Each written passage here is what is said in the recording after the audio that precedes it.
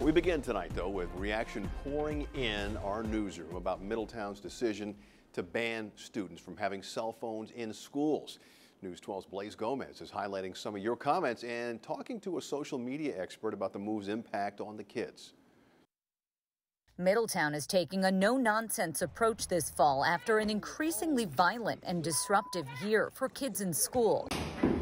News 12 reported on the disturbing nationwide trend of social media challenges and fights seen on students' cell phone videos and shared to social media.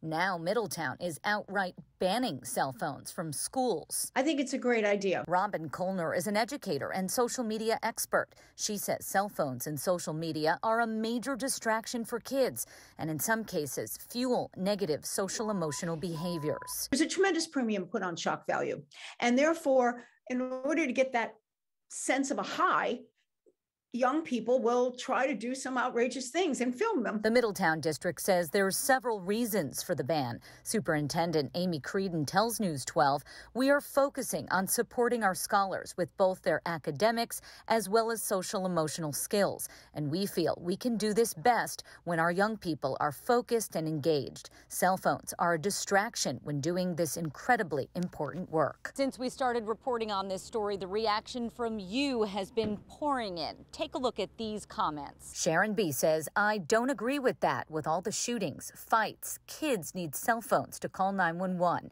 Nancy S. disagrees, adding, "If there's an emergency, they can turn the phone on." Mary T. says, "It's a bold and necessary move by Middletown. Bravo." The district says cell phones must be kept in backpacks and can only be used before and after school. The policy isn't entirely new, and most schools have similar policies in place. Middletown says this year they'll just be strictly enforcing it.